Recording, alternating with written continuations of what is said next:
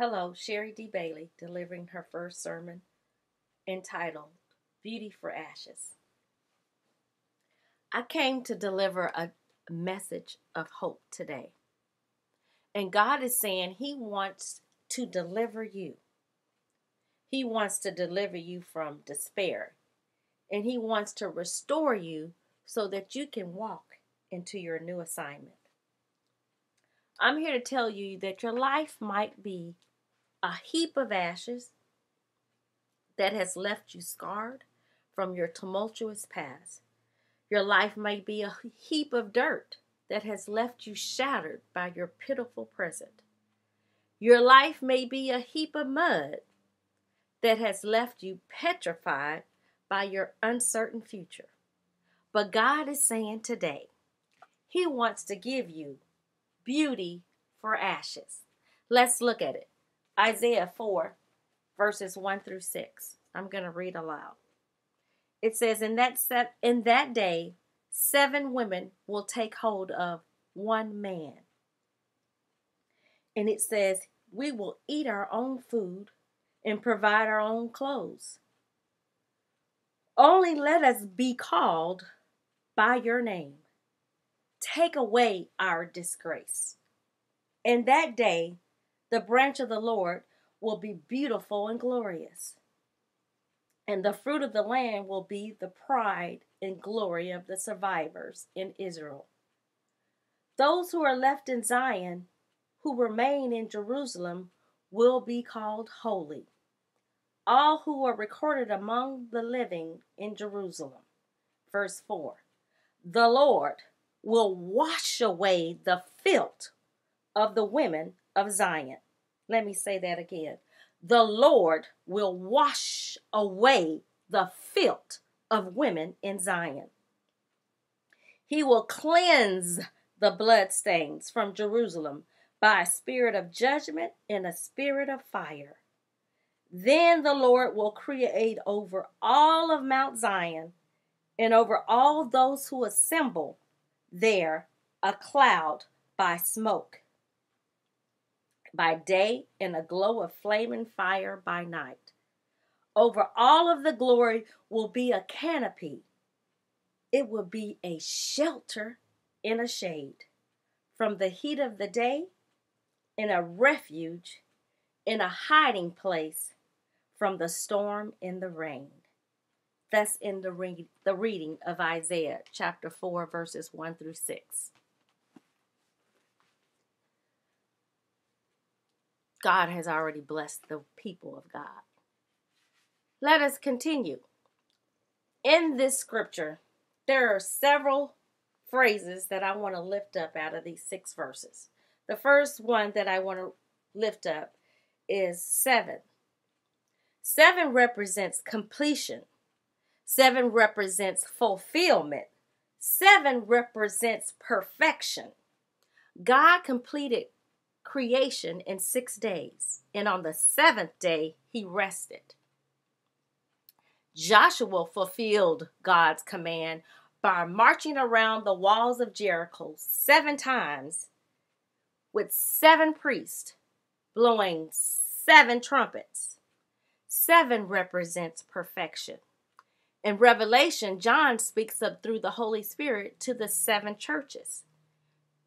He speaks about 7 bowls, 7 seals, and 7 judgments, and 7 new things.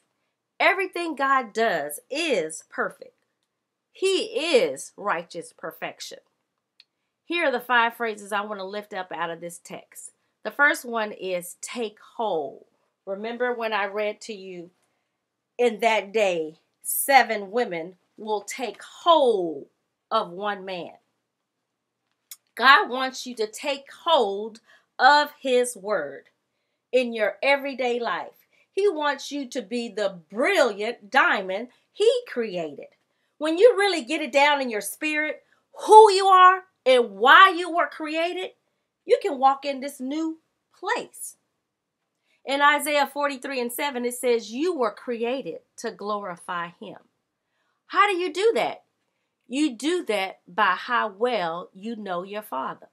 The truth is, the more I know about God, the more beautiful I am. You see, you got to take hold of him. You need to take hold of him like gum stuck to the roof of your mouth. He wants you to know that he is your Jehovah Sabaoth. That means the Lord Almighty. It means that the Lord of hosts will fulfill his purpose for your life, even when his heavenly creatures fail to do so. You have to visualize how the host of heaven is grasping you in the bosom of his arms, and he's standing with the Father and the Holy Spirit hovering overhead. The storms of life may be raging all around you, but the Lord of hosts, the Lord of the armies, he won't let any harm come to you, because it's about the grip he has on your life. It's about your connectivity in the relationship that you have with your daddy. This allows you to know in your gut, in your heart, in your spirit, that nothing, and I do mean nothing, can separate you from the love of God. We must awake, and we must see. We must see through God's eyes. We must see how the King of Kings and the Lord of Lords, the everlasting Father, the righteous King, has affirmed our identity. And what do I mean? Somebody's asking, what are you saying, Sister Sherry? I'm saying that you got to know without a shadow of a doubt whose you are and who you are. Affirming means you have like a loose screw in a piece of wood, and you get the screwdriver and you tighten it. And the more you tighten it, the more secure that piece of wood is. Affirming is a solidifying your own identity in Christ. You need to tighten the screws, baby. So the second phrase I want to lift up out of this text is called be called. It says the daughters of Zion desire to be called by the Lord. Isn't that what we really all want? To be called a child of the King? That's the greatest honor, I believe. In reality, you already know you are a child of the King. You're his daughter. So why don't you act like it? Maybe it's because you've been called by so many names that you've been called out of your name. Hoochie, whore, the B word. Have you forgotten who you are? God is saying, behold, walk in authority. Recognize who you are. I learned a new name that God calls himself. And you know what it is? It's called Jehovah Mekadeshkim. I'll say it again. Jehovah Mekadeshkim. And it means our Lord, our sanctifier. Isn't that awesome? To be called of God is the greatest calling. And I believe we've all been called. And I'm not talking about preachers and deacons and ministers. I'm talking about everybody that walks on the face of the earth is called of God. It says in Jeremiah 1:5, before the foundations were formed, I knew you.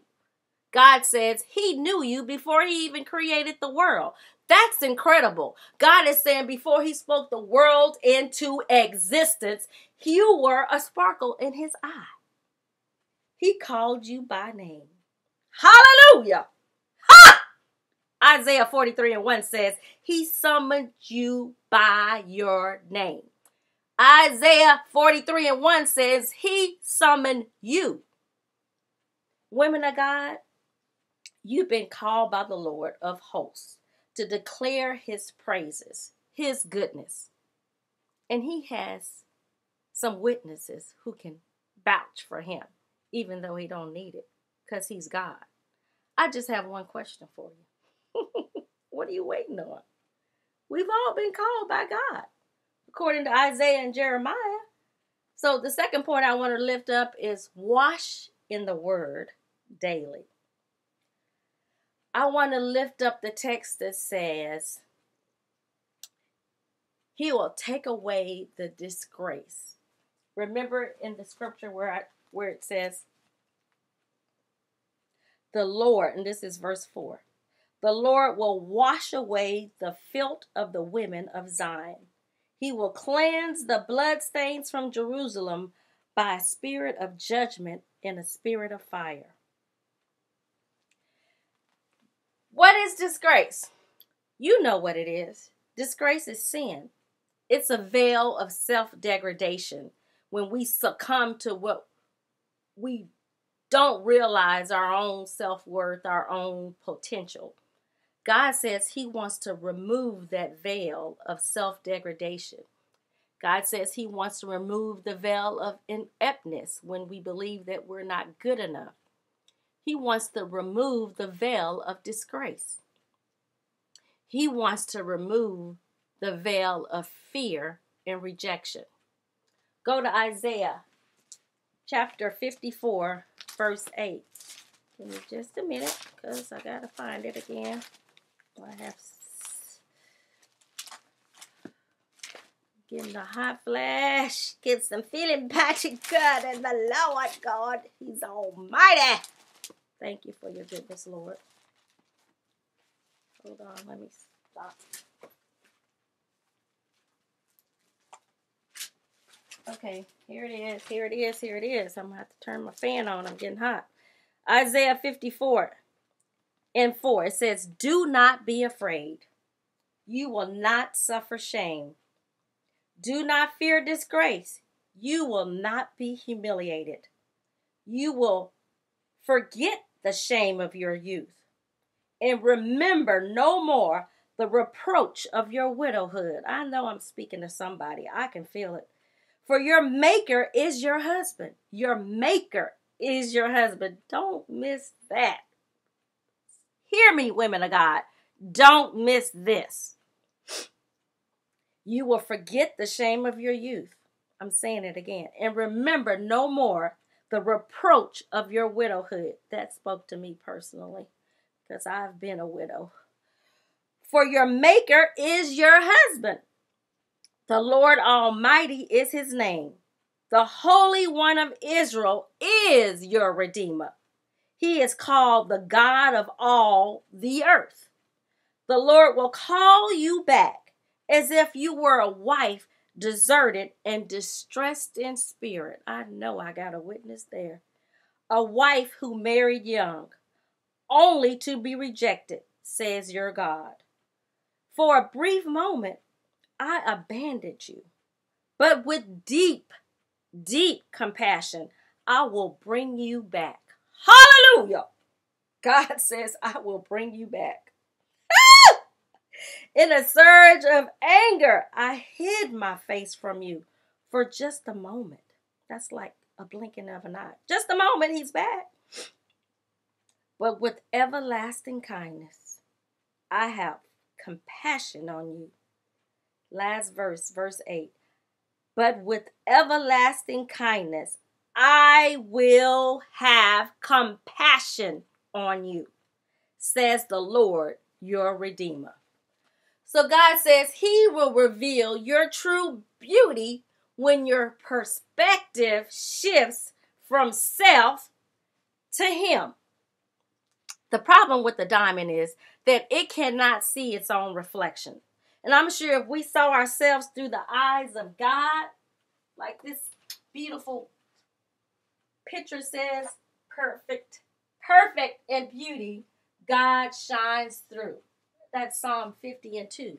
Perfect in beauty, God shines through. We need to see ourselves through God's eyes. And I'm sure if we actually saw ourselves through God's eyes, we would be amazed. God says he will take away the filth of the women in Zion. That was everybody, all you women in the church, outside the church. God promised he will take away our filth, our disgrace, our sin. We can be born again and renewed through the word of God. You see, the more that we know about our Father, the more beautiful we are. God says he will take away our disgrace when we wash in the word. All we need to do is pick it up, hide it in our heart, speak it out of our mouths, watch the transformation take place. And remember 1 Peter 2 and 9, it says, God says we are his chosen people. God says we are his royal priesthood. God says that we are a people belonging to him who were set apart to declare his praises. So, God redeemed us. And redeemed means the one who delivers by paying a price. Jesus paid the price for our sin. You can shake the dirt off your past. You can shake the dirt off your present. You can shake the dirt off your future. And you can walk into your new assignment. The Greek word for deliver is lutru, which literally means to be set free. God has paid the price and he set us free. Your wait is over. We must dust ourselves off and delve into God's word. He wants to give you beauty for ashes. He wants to deliver you from despair. He wants to restore you so that you can walk into your new assignment. The third phrase I want to lift up from the text says, the Lord. The Lord will wash away the filth from the daughters of Zion. As a diamond in the rough, this is how I see ourselves, as a diamond in the rough. Many times in life, we've been dumped on. We've been dumped on because of what people have said about us, thought about us, said, spoken over us. But you got to know that the Lord has decreed your sanctification. Let me say it again. The Lord has decreed your sanctification. You've been washed clean by the blood of the Lamb. Who can render a charge against you? I know Isaiah 43:13 says, when God acts, who can reverse it? So if my God already promised me that he will deliver my disgrace, my sin, my filth, my shame, then I'm sanctified. I've been washed in the blood of the Lamb. And once he does it, no man, no woman, no two-legged creature, four-legged creature or anything or anybody can separate me from his love. So you need to stop filling your head up with Satan's filthy lies. God has called you by name. He has sanctified you and he has delivered you. It's time for you to walk into this new place. I know one thing. I wash my face every morning. I wash my car when it's dirty. And I wash my hair when it needs it. But I know when I really want to get clean, I need to wash in the word of God. Ephesians 5:6 says, Jesus Christ, the Lord, gave himself up for us being the church, the people of God, the kingdom of God, to make us holy by cleansing us with the word of God. That's sanctification, baby. We are sanctified because his blood was shed on Calvary's cross. He did that so he could present us to himself without blemish and with flawless perfection. That's sanctification, baby. The only one who can make us whole is the Lord. We can walk in boldness. We can walk in confidence because the Lord has cleansed us from all sin. Hallelujah. The fourth phrase I want to lift up from the text is a hiding place. God says he will be a shelter and a shade from the storm and the rain. Everyone at some point in life has wanted to get away. We are here today because we want to get away from the hustle and bustle of life. How many times in your life can you recall thinking of a place of refuge? Too numerous, I'm sure, to mention. But no matter how many times you thought of it, you probably were not able to get away just at that very moment. However, God is saying he is your hiding place. Whenever you feel lonely, whenever you feel in despair or disgrace, Jesus says, come unto me, all who are heavy laden, and I will give you rest. That's Matthew 11:28. And he says he is our hiding place. He will satisfy all of our needs. He's only a thought away. He's as close as a whisper. And your hiding place doesn't have to be physical. You do know that, right? Your hiding place can be mental. It's an attitude of quietness and of peace.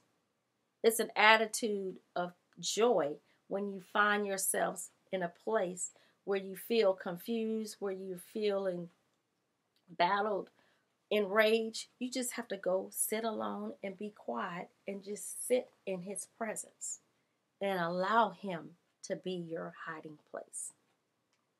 Your hiding place can be as natural as breathing. Try exhaling negative energy and inhaling the word of God.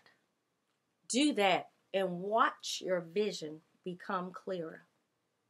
My fifth and final point I want to raise is to reside in his presence. When you do that, he says the ashes and the dirt of your life will disintegrate and your God-given beauty will emerge. In Psalm 91:1, it says, "He who dwells in the shelter of the Most High God shall abide. He shall rest in the shadow of the Almighty. I will say to the Lord, He is my refuge. He is my fortress. In Him will I trust." God just wants you to trust Him. He really does. So therefore, God has promised. What He has promised us, He is more than able to fulfill. His word will accomplish what He intended it to. He wants you to know that you are the righteousness of God, the glory and the splendor of His majesty. We are cedars of Lebanon. We are the righteous branch of Israel. We need to recognize and remember what He said in Psalm 84:11-12. He said, "For the Lord God is a sun and a shield. The Lord bestows favor and honor. No good thing will He withhold from those whose walk is blameless." God is our shield. He is our fortress. He will give you favor. He will give you honor when you walk according to His way. Finally, God is saying to you, lift up your heads, O ye gates, and be you lifted up, you everlasting doors, for the King of glory shall come in. Who is this King of glory? The Lord, strong and mighty, the Lord, mighty in battle. He is the King of glory. So what have I said to you today? I've said, God will give you beauty for ashes. That's what I've been preaching. The points I shared with you today is to affirm, to wash, to reside and hide in the Lord. He will give you beauty for ashes. God bless you. God bless you. God bless you. And God keep you. Amen. Amen.